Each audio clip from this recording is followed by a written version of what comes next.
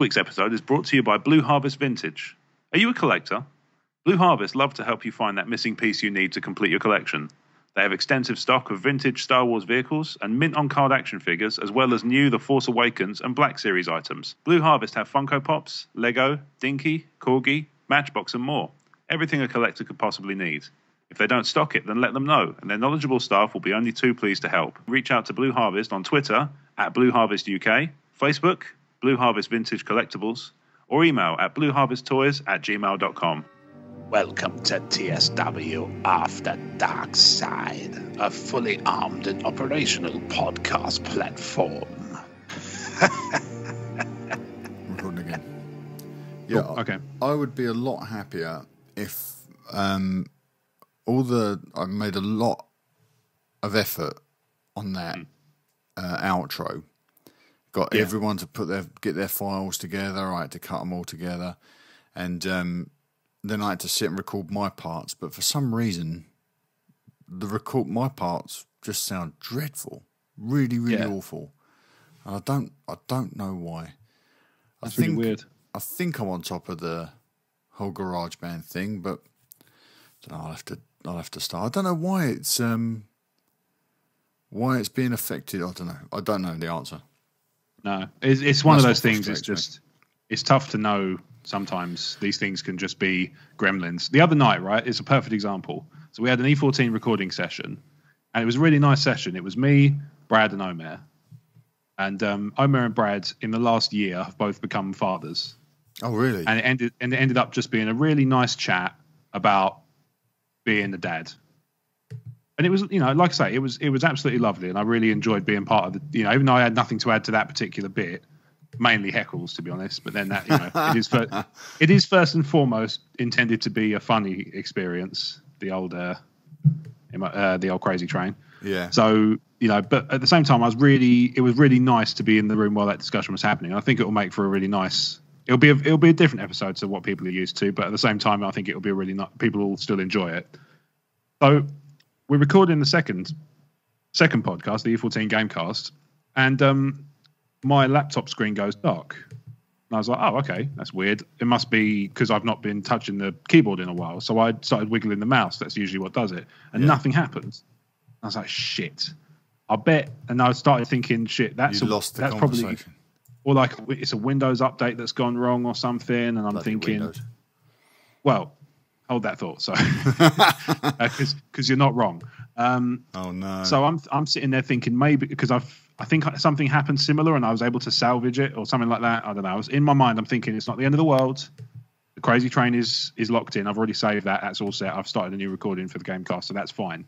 So the crazy train is in that situation is what matters because I can knock together a Gamecast with Blake in 20 minutes. That's not a problem. So we finish. The laptop comes back on after I start hammering the keys frantically and pounding my head against the fucking desk. And turns out that was the magic reset key. Who knew? But I have forgotten maths since then. Every silver lining has a cloud. But so they left, and I was sitting there at the laptop just tinkering with a few bits, and I thought, that's odd. My mouse isn't working anymore. Like I'm moving the mouse and nothing's moving.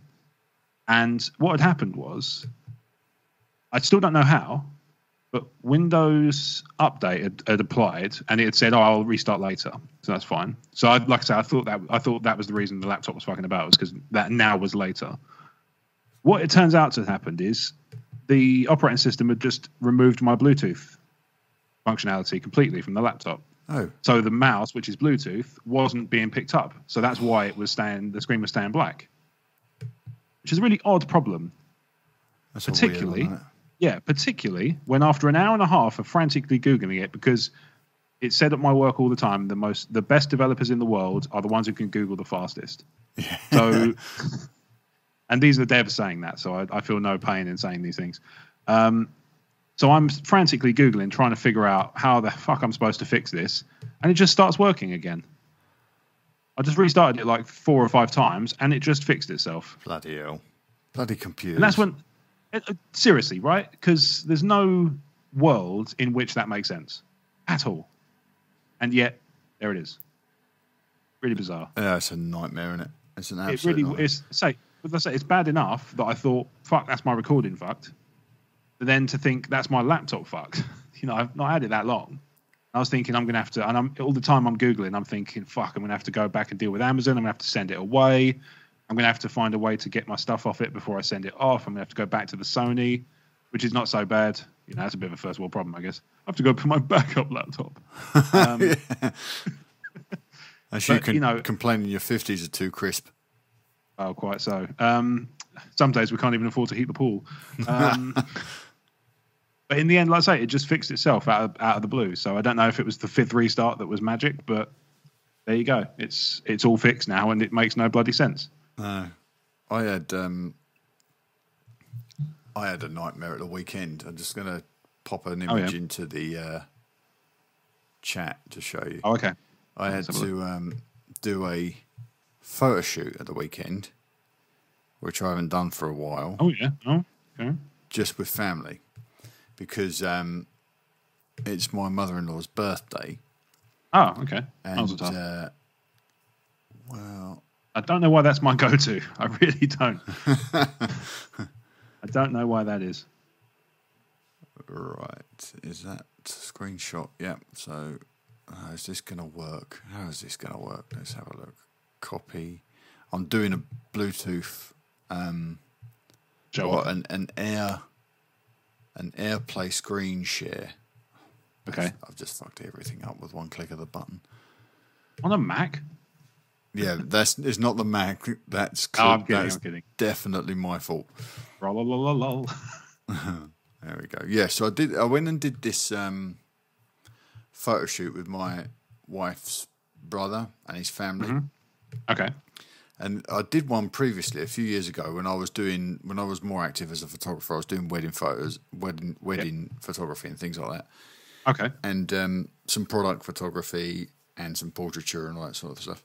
And my wife said to me, "Can you take a photograph of all of us and Chris, my brother-in-law, and his family, and we'll put it on a canvas." Chris. You know Chris, of course you do. We'll put it on a canvas and give it to Lisa's mum for a birthday. And it's all got to be high key photography. So that's the white background and the no shadows and all that sort of stuff. Mm-hmm. When I did the original image that's currently on their wall, I had a proper white backdrop and proper photography kit with the big soft boxes and the lighting umbrellas and everything, and a really nice DSLR. Mm-hmm. And I went over there and we knocked this photo shoot out previously, and it all worked out well. This time I went with not a DSLR because I sold it when I gave up wedding photography, and I've just got this little Sony mirrorless camera with really nice interchangeable lenses, but it's not a DSLR. Yeah, and it's nice, but not that nice. It's nice, but not that nice. I've got no lighting kit. I've got no backdrops.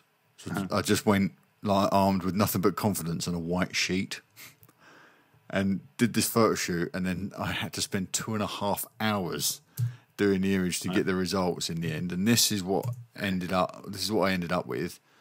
Oh God, I'm a little nervous. Oh, don't be. I'm actually quite relieved that it worked out as well as it did. Okay. There's so it worked out okay then. There's a before and after. I won't send you the before. Because it's stored on the server. There it is. It should be in there now. That's just a screen grab. Oh, that's really nice. So it's worked out pretty well. I had to repair my niece's socks because she had a hole in her sock. Right. So Photoshop's a wonderful tool. They all look really well. Yeah, that's good, doesn't it? Yeah, no, it turned out really nice. That just goes to show, mate. This is why you're the tech genius. 2.5 hours in Photoshop. Yeah.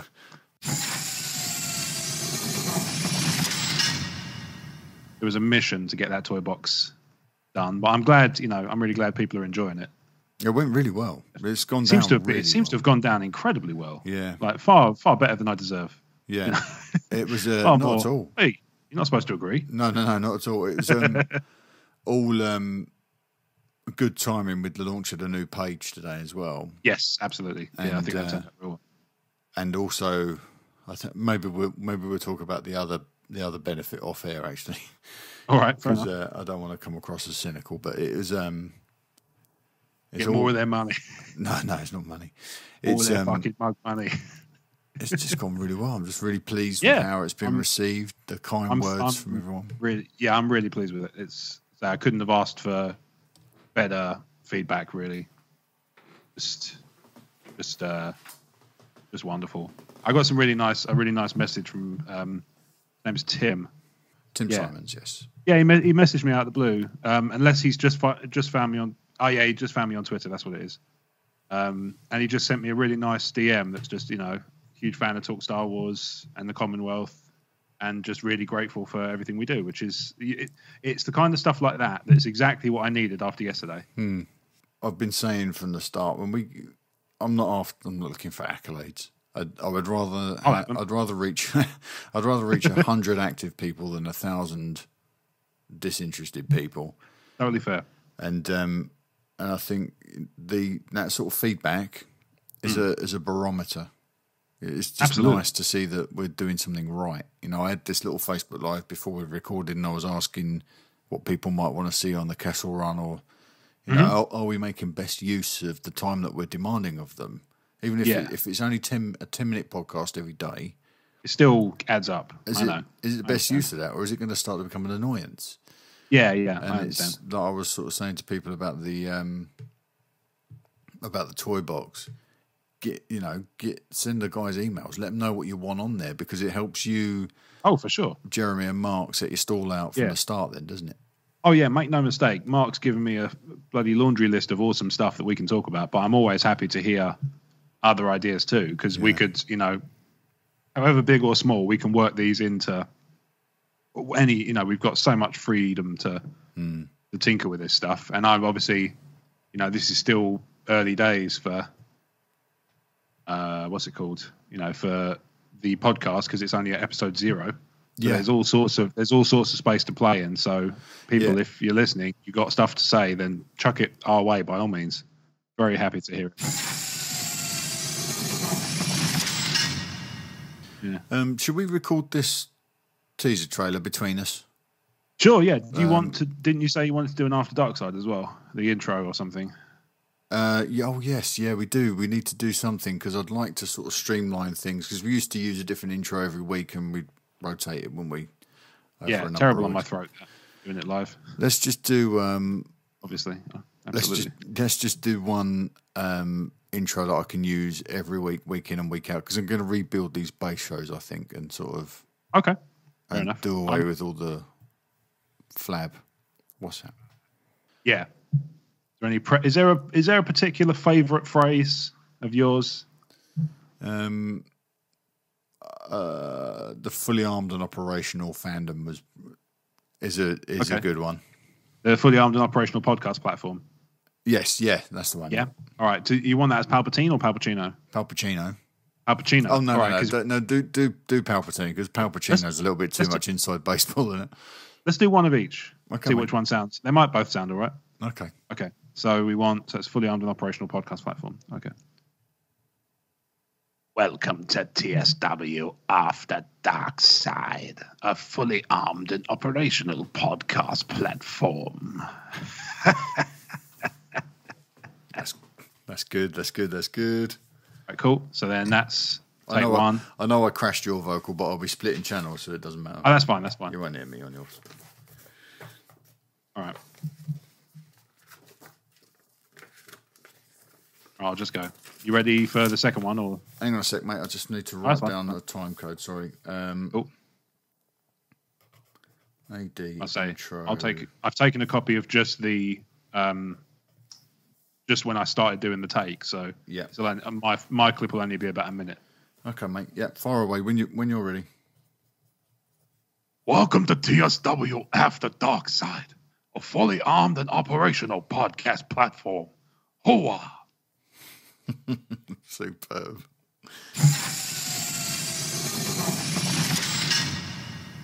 Right, let's get this promo knocked out then, so we can get into the show proper. If we just go alternate lines, so it'll be weird, but oh sorry, what? Oh shit! I just have the show notes up, shouldn't I? It'll be me with the opening line, and then you'll take Steve's line. I'll take yours, then you take Paul, and then I'll close out with So I'm doing Steve and Paul, yeah. Yep. Hang on, I'm losing you a bit. Are you? Yeah, just very very slightly. My computer went a bit funny as well, which might be part of it. Oh right, okay. I haven't got anything going on here. You should have them. Okay, we ready to do this then? Yep. So I'm Stephen and Paul, yeah. Yeah. Let me just write down the teaser time code so I can go straight to this. Okay. On the next episode of Talk Star Wars, we discuss... Will there be a trailer for The Last Jedi at Celebration? What happened to Darth Vader's castle on Mustafar? And Michael K. Williams joins the Han Solo movie. All that and more on the next episode of Talk Star Wars in iTunes on Monday. Look at that. One take wonders, mate. Isn't it? That's what I do. Just pro. That's what I do. That's how I do it. Was it Kyle's question about... No, it wasn't that. Dave Donovan's. Was it one of Dave's? Dave? Oh. Dave Donovan. Yeah, I'm looking at it now. Dave Donovan. Was Dooku's original plan to have Obi-Wan bring the Jedi Council over to his way of thinking? If so, would that have led to a civil war? I didn't think of that one. I was thinking the other one. Yeah, the second one, Paul. Have a read through that out loud. God, that's not too long. Right. I recently got the latest edition of the totally amazing complete Star Wars locations book. I didn't know there was such a thing, chaps. There's a number of questions and possibilities raised from little nuggets within this book, but I'll focus on two. Firstly, it talks about Yoda on Dagobah and says, without distractions or any means of leaving Dagobah to confront the Emperor Darth Vader on his own, Yoda's been able to devote the years of exile to pondering ancient Jedi texts, meditating on the deepest mysteries of the Force, and using his Jedi skills to communicate with Obi-Wan and other exiles. Ooh. Just because it's in stars, it's obviously, yeah. So, does this leave the door open for Ezra, Kanan, and Ahsoka? Remember, he could also be there as another in a totally different way, meaning not Leia. Well, I don't think it meant Leia anymore anyway. I think it meant Anakin.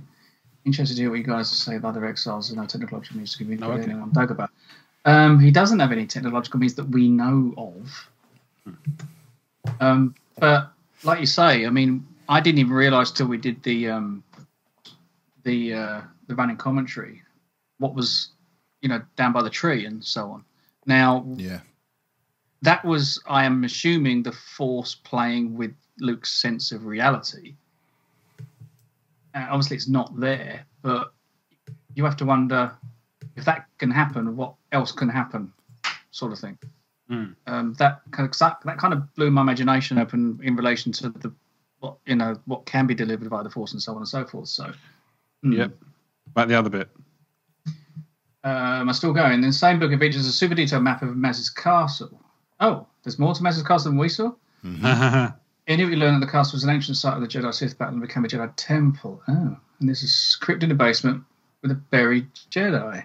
And it's right next to the room where Rey finds a lightsaber. Are you serious? This book really needs to be... Yep. This is real. All that Did stuff. Did you know all this? No.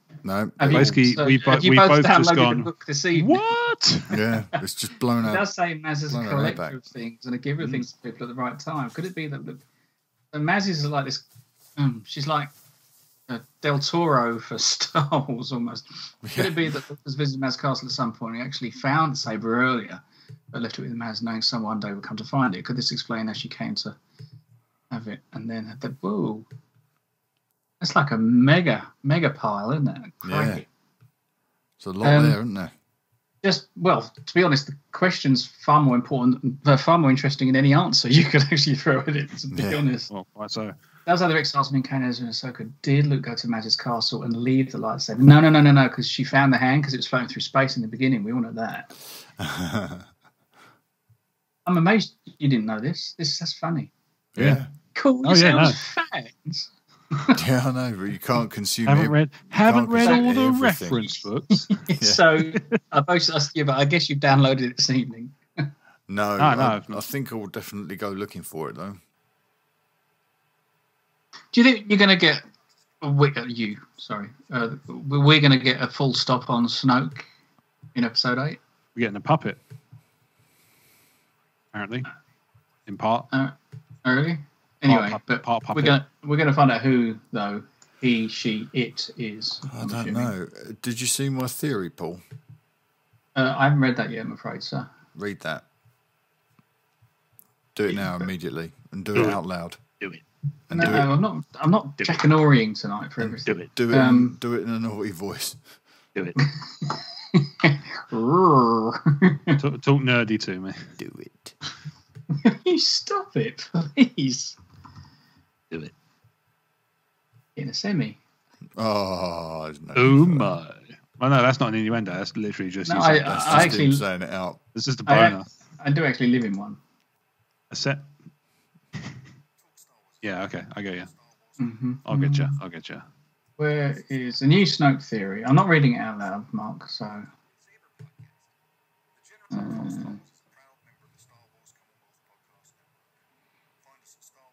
This is reading out loud. That's what you do. You go. Oh, That's lovely. No. Oh, he did. Oh, yeah. Oh, she didn't say that.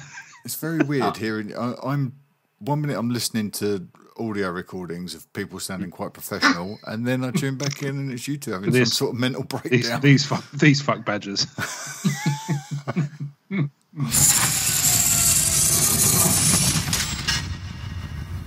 going to do 30 to 33. Ooh, so you're implying he's just an entity. Yeah, that jumps from body to body.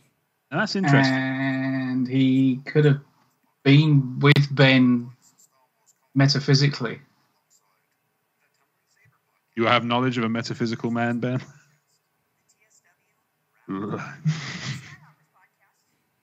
So are you saying he can cohabitate or Inhabit completely? I think it like the body that Snoke's in. Oh, does that mean Ben wasn't Ben? No. Okay. No, I think Ben. The idea being that Snoke would slowly lead Ben away from the light so that he could make him a complete Darkside user and take control of that body later on. But he's got to reach a certain level of nastiness before it's worthwhile to him. Yeah, I think he needs to complete grooming job then. Yeah, completely break that person. Like we were talking earlier about Dooku. That's pretty nasty. That's nasty. Yeah, but he's going beyond the realms of standard Star Wars stuff. I mean, this is you're talking almost little horror stories now. So. And they did say this film's going to be dark and weird. That's a direct quote from Rian Johnson. And this film will do stuff that no other Star Wars film has done. So that all qualifies. When you say dark and weird, it's Paul Rubens in it. Yeah. Right. I've just wrote fucking awful HTML code when I first started doing HTML. Everybody does, mate. Yeah, this, just makes me annoyed. Just anchors and reference links everywhere. Yeah, it's not even that. It's just rather than I didn't know how to do paragraphs, how to encompass paragraphs within tags. So I used to just do line breaks over and over again. You can span it though, can't you? You can encompass it with a span or something, if I recall. Yeah. I haven't touched that stuff in a long time. A very long time. You know HTML? Well, of course I know HTML. I trained basic HTML before. Actually taught it. Oh wow, okay. And it was an intro course, mate. You wouldn't have got nothing from it, trust me. Oh no, I still think that's impressive. I'm well chuffed with that mix now. That's no, it was awesome. The mix itself sounds great. Yeah, absolutely. Yeah, that's much better. I don't know why it wasn't exporting it earlier without taking a poo on it. I don't know what was it's probably some tick box setting that just doesn't. It looks right on first glance, but it's actually not. Yeah, you're right. It's the crap in its mouth setting. I had that on. Shit on my slippers. I'll tell you what. It's even got even more amazing implications for things like show notes on the website and stuff. I can make them a bit more jazzed up. Jazz hands. Jizz hands. Oh no. No, that's just sticky. Disgusted sealer. Oh. Oh no. Just how far do you have to go to discuss George Takei? George Takei. Well, especially considering some of the stuff that's, the interview that surfaced with him on Stern. Christ, he's good. Disgusted Hans Solo is genius. Oh.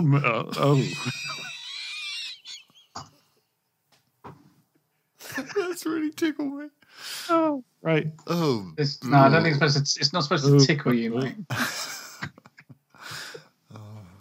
That's what you get on Talk Star Wars After Darkside is something culturally penetrating. Oh my. Oh my. Oh, that's all right. That's not so bad. Oh my. Oh. He was Scottish, apparently. Go on, my poocher. Bastard. That was the guy in The Force Awakens, wasn't it? The Scottish guy? Politic, yeah. Han Solo. You're a dead man. Yeah. You bastard.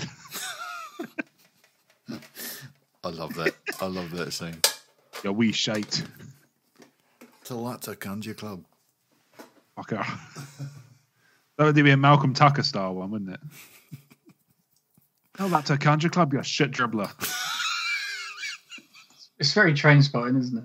Yeah. No more. It's just too good. I love it so much.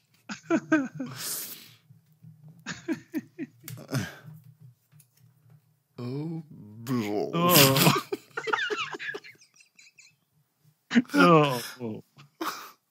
We need a show title for the main show tonight. Right. Oh, bloody! Can someone help me? How do you phonetically?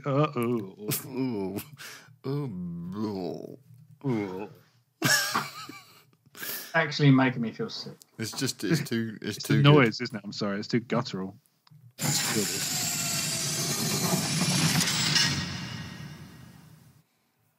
Load it somewhere. That's the only fucker. I'll do that. That's for. I can do that for later. I'm just at the moment. I'm just getting everything in there and making sure it all fits. Oh my! Oh. Right, gentlemen. Yes. I think I'm going to go because right, mate. I've got to record the voicemails off of my phone now because I've managed to lose the originals. Okay. Which is going to mean I need to get rid of you in order to do that. I do. Oh.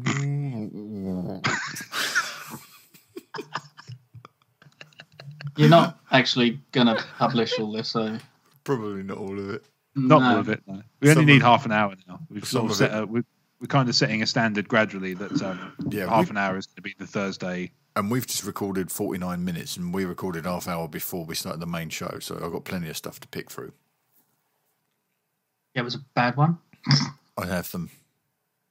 Not many of them, but I do have them. Ouch. Right, guys, I am going to love you and leave you. Okie dokie, mate.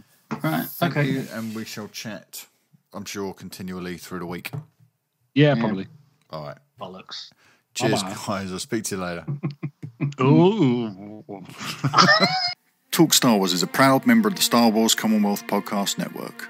Find us at StarWarsCommonwealth.com alongside the Tumbling Saber Podcast, the Generation X-Wing Podcast, the TSW Roundtable, the Skyhoppers Podcast, and the Nerd Room Podcast. Head to StarWarsCommonwealth.com and take your first steps into a larger world.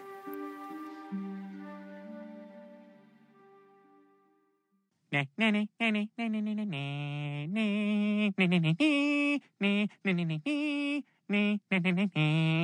a wrap! It's a wrap.